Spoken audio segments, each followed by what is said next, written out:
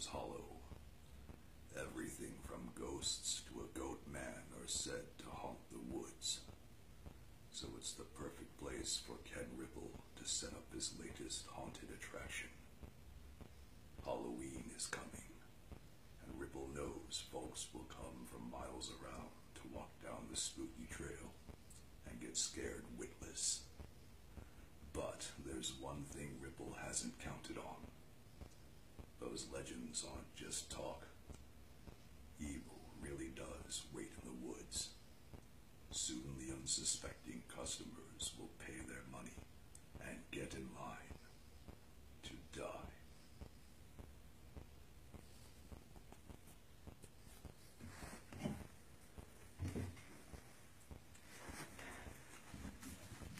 Okay, I'm gonna talk about Ghost Walk, and I just finished it last night. It was a sequel to Dark Hollow, but in the forward it says that you don't necessarily have to read Dark Hollow first, but I think it is. It's almost like a direct sequel. And from what it said on the back, it really didn't give too much. It doesn't give really anything away, which is good. But overall, I liked it, but I enjoyed Dark Hollow more because this, it deals with the woods and the evil that's in the woods. It's just way more powerful and like all-encompassing more than what was in Dark Hollow, which was just the satyr. I didn't know what to expect, so I was kind of hoping maybe it would be along the lines of like a Sasquatch, Bigfoot, because they do say that there is a Bigfoot in the woods, but you never get a sighting or anything or something else. But in this one, it's just way more serious to the whole. It threatens the entire world. And what I didn't like is that it has a character from Dark Hollow, Adam, and he's been through so much in Dark Hollow, and then what happens to him in this one, it was just really bad. I didn't like seeing him.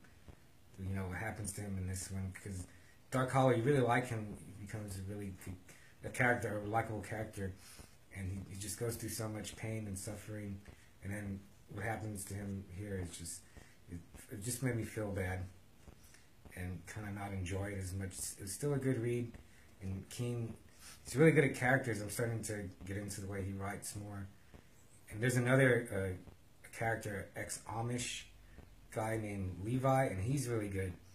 I mean, I don't really think I could, get to know an Amish person and like them in real life, or an ex-Amish person, but Keene, he makes you like this guy, and he's like the main character of this.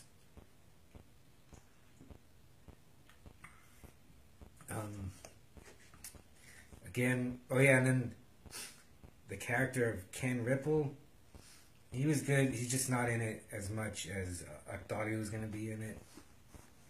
He's almost pushed aside for Levi and this other character named Maria, a reporter. I think that's her name, Maria, and Adam from Dark Hollow. And Keene is really good at like putting teams together, and you root for them. Like they're kind of different, but when they come together, they mesh really good. He's just a good writer, and I did enjoy Ghost Walk. It just made me feel bad knowing everything that Adam had been through in Dark Hollow, and then what happens to him in this. But it was good to read about him again. But he's just so different now. And then like he had his dog in Dark Hollow, Big Steve, and he's not in this one. It was kind of depressing. It just made me think about characters from books or movies or comic books that you really like, and you don't want to see them suffering. But it was good. I'm glad I read it, and I got a lot more Brian Keene books to read, and then I'm going to do reviews of some Edward Lee books, like the Slither one I'm reading, one of his books called Brides of the Impaler. And I'm going to go back and forth between like Keene Lee, Richard Lehman, and try to get some Jar Lansdale in there. But this is just another, good review for Keene. If you like to read, if you like to read horror novels, he's just great. You can't go wrong with him. But if you get this, read Dark Hollow first, and then read this. It would be much better. I would say you don't read this one first.